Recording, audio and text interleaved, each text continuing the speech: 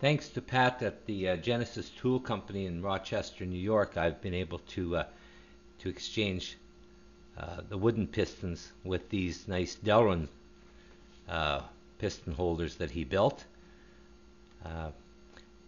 There's a little bit of clearance, more than I expected. These were built to my specs, but I left 10 thousandths between the ball and the socket, so there's a little bit of a clattering.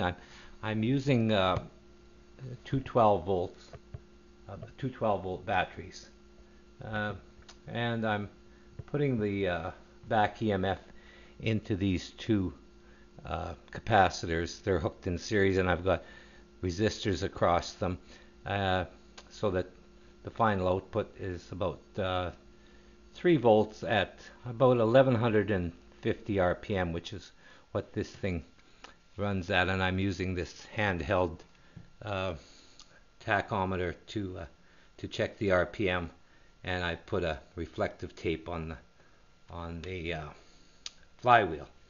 So let's just see what we've got here.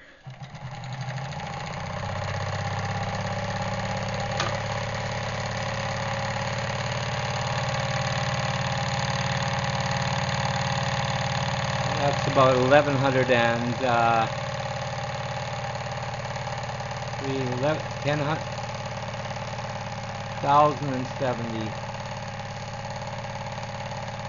It's not really up to speed yet, but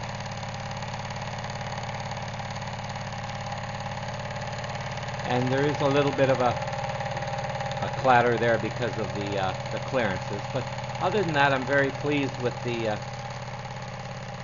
delrin pistons that Pat built for me, and I'll be posting again.